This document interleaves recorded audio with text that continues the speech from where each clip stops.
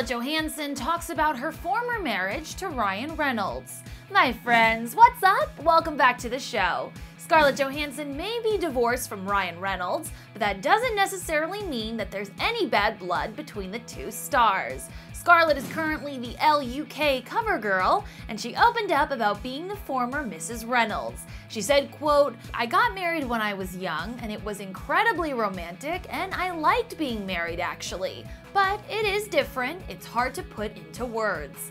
As for her definition of what it takes to make something work, Scarlett explained, quote, "Being in a functioning relationship doesn't mean you have to be married. I never think about marriage. Is that weird? The only time I ever think about it is when people ask me, would I get married again?" Well, the answer to that question is probably not anytime soon.